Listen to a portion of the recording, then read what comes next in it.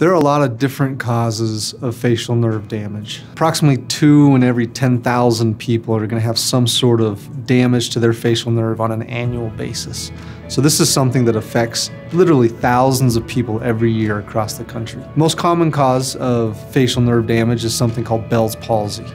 Usually, fortunately, for 85% of patients, it's self-limiting and they get recovery completely within about 3 months. However, there's a lot of other different causes of facial paralysis, including acoustic neuromas, little benign tumors that are found close to the facial nerve. They have to get it operated on. There might be some damage from that. There's other parotid gland malignancies that are close to the facial nerve. There's other viral etiologies or reasons for people to get some facial nerve damage. So that's just kind of the tip of the iceberg as far as the types of causes of facial paralysis. And it affects people differently. If a surgery happens, maybe some of the facial nerve has to be removed and they're not going to get any kind of recovery back.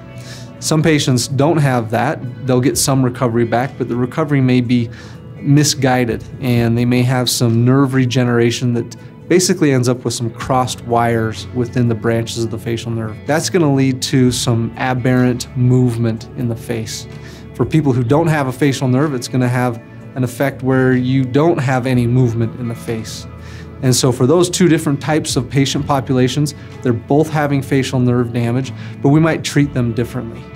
Your facial nerve is the nerve in your face that goes on both sides of your face, and it affects the movements of your face. So it's what controls the natural motions of our face. It's what helps us elevate our eyebrows, helps us close our eyes, helps us smile and do everything and move the muscles of facial expression.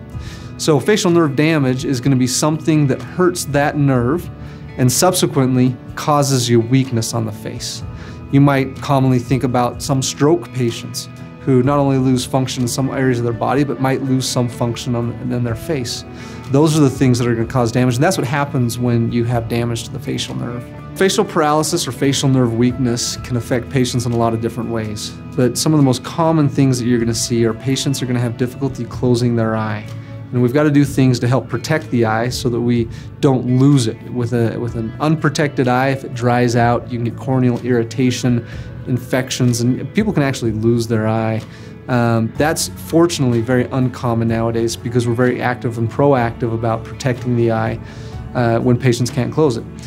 Long-term consequences of some of the effects of facial paralysis can be inability to really communicate well, and it's not just speech, which a lot of them may have some difficulty with actually communicating with speech, but more importantly for these patients, it's actually nonverbal communication.